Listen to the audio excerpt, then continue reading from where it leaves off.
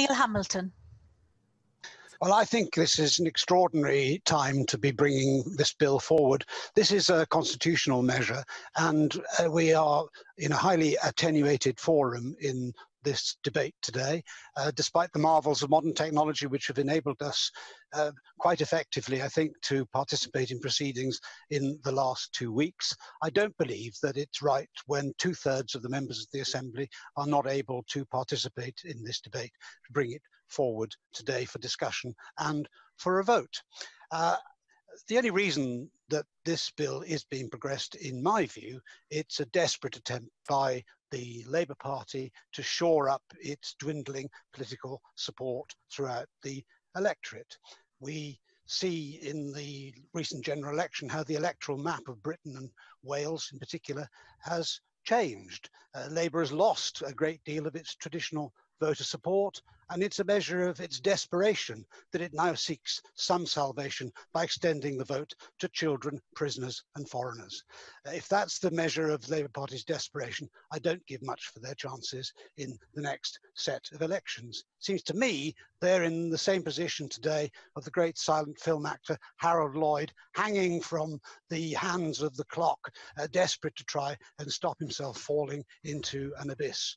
And I don't believe that they will succeed in this respect.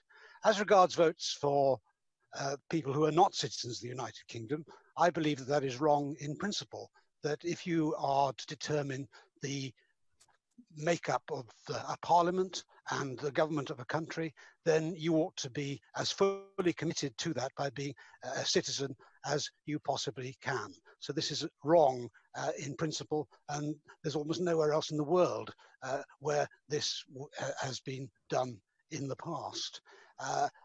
Whether votes should be given to those who are 16 and 17-year-olds, again, I think is a highly controversial issue. And it's improper, I think, for it to be brought before the Assembly for legislation in this way. It's notable that the Labour Party today derives a very large proportion of the support it retains from younger people and from migrant communities. And of course, those are two of the major elements of the extension of the electorate that the government in Wales is seeking in the course of this bill. In my view, it's a squalid political manoeuvre for partisan purposes. It's the Labour Party's emergency that this bill is brought in to try to benefit rather than the national emergency.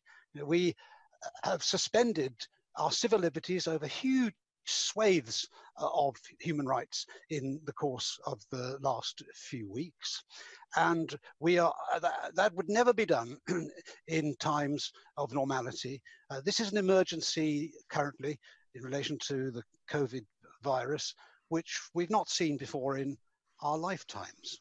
And in these circumstances, I think it is absolutely extraordinary that the Welsh Government should feel it right and proper to bring forward this bill for consideration today. So I hope that the Assembly will stand up for its rights and the rights of its members who are not able to participate in the proceedings in the course of this debate and throw this bill out today.